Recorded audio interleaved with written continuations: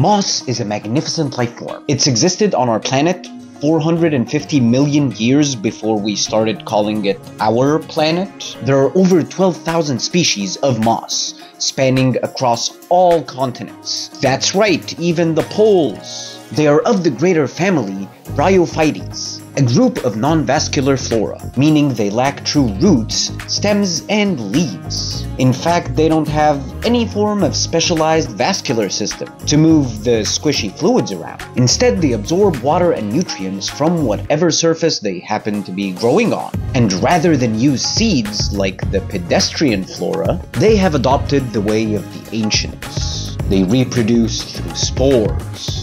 Spore sacs, activate! I have been using temperate mosses in my terrariums for close to 8 years now, with great success. In today's video, I'll be showing you how to identify, collect, protocol, and propagate mosses. Maybe even start your own moss farm. Welcome to the Microverse. Let's start with identification. These are all temperate mosses that I have obtained from nature. Let's take a closer look at each one so you can better identify these mosses while you are out and about. We'll start with the most common. Hypnum moss.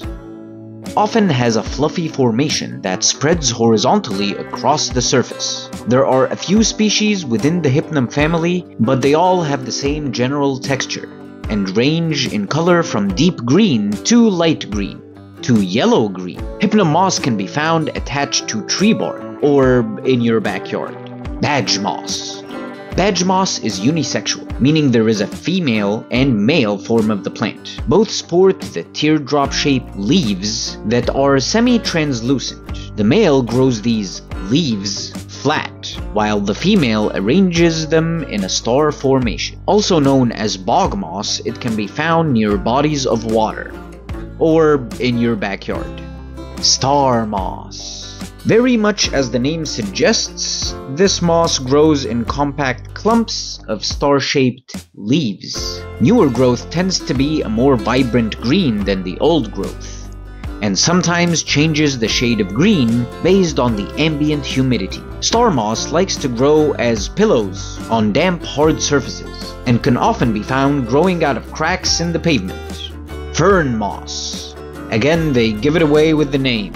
When examined closely, this moss grows in a formation resembling a fern, and is one of those mosses where you gotta get a closer look to be able to identify it properly. With vibrant greens and carpeting abilities, this moss loves the hardscape and can often be found growing on rocks near or around bodies of water. Pincushion moss. This urchin-looking moss has cone-like leaves sprouting from a singular point, much like a pincushion, again with the names. It will likely be pale green out in nature, but can get a deep green when established in higher humidity. Clumps can be found growing on hard surfaces or the understory of coniferous forests. Sphagnum moss. One of the largest mosses that I have found in the area, the greater Ottawa area. From pale green to deep green, sometimes even red.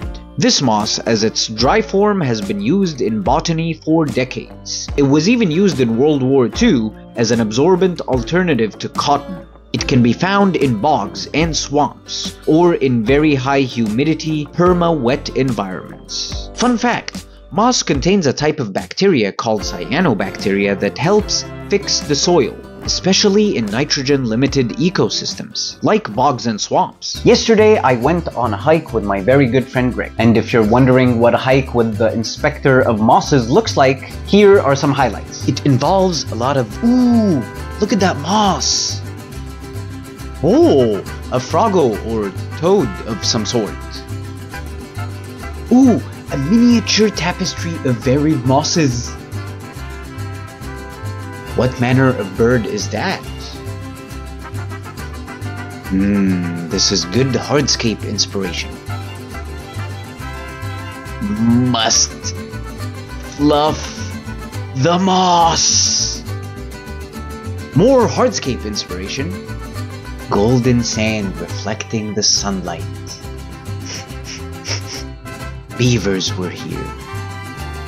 Ooh, look at this fungi. And this adorable smushy slug.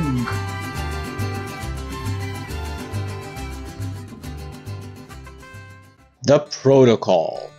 In this naturally acquired clump of moss, there might exist quite the bit of biodiversity. Not all of these creatures, or microfauna if you will, are desirable in a very closed environment. But if, let's say, you're propagating this moss for use in a terrarium with a life form, like a crested gecko or a ball python or a fire-bellied toad, for example, this would not be ideal. You would not want a hitchhiker out from nature to come in and disrupt your already existing ecosystem within that terrarium. And thus enters the protocol. For a clump of moss like this haircap moss, take a pair of scissors. Speaking of undesired hitchhikers, there's like a bug right here. I don't know what this bug is. I don't know what it can do to a springtail population, or what a greater population of it can do to a terrarium. Just to be on the safe side, I'm going to remove as much debris as I can with the scissors.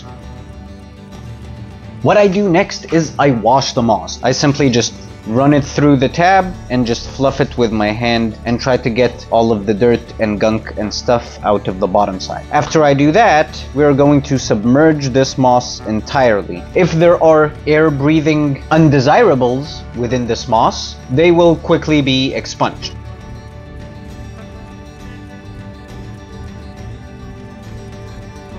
Oh, there's a spider there. You see what I mean? If that guy got into a terrarium by accident, it will most likely devastate the springtail colony that is within that terrarium, and thus eliminating an essential part of the cleanup crew of any terrarium. So I'm gonna be leaving this moss in the water for a minimum of 2 hours and a maximum of 24 hours. It's been, I want to say, about 4 hours since we soaked this stuff. Did you know that mosses are often home to the most indestructible animal on the face of the planet? They're called tardigrades, commonly known as water bears or moss piglets. How adorable. They can survive radiation, extreme frigid temperatures, yes, even the Arctic. They have even survived the vacuum of space. Ooh, a life form! Did you know that this video was made for life forms? If you want to keep seeing videos about life forms, hit buttons, hit any button. Buttons. Now that the moss has been identified, collected, washed, and dunked, let's set up a prop box. I'll be using this shallow transparent storage box. I drill a few holes in the lid for ventilation. For substrate, I'm using a potting mix that contains some perlite, which will provide the aeration needed within the substrate. Before I categorize the mosses and place them in their specialized bin, as an added measure, I am placing them in a community bin. It's actually an old aquarium. And adding springtails so they can tackle any initial mold outbreaks. I will leave the mosses in this community bin for about 2 weeks before I add the moss into the moss farm. Speaking of the farm, here is my setup. I found this awesome storage rack on Amazon.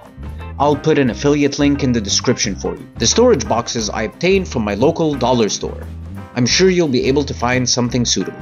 For lighting, I am using the Brina T5 full spectrum lights, also obtained from Amazon. I'll also put a link to this in the description in case you want this exact same setup. They are linkable, and I have them set on a timer with a 12-hour on, 12-hour off cycle. After I am confident the moss has no issues, I will move that moss into its species-specific bin, and then into the moss farm. I will usually let the moss grow for about a month or two before using it in any of my builds. And now you are a fully fledged moss inspector. If you would like more moss content, here you go. If you would like some inspiration with which to build, here's a playlist. If you haven't yet, click this button.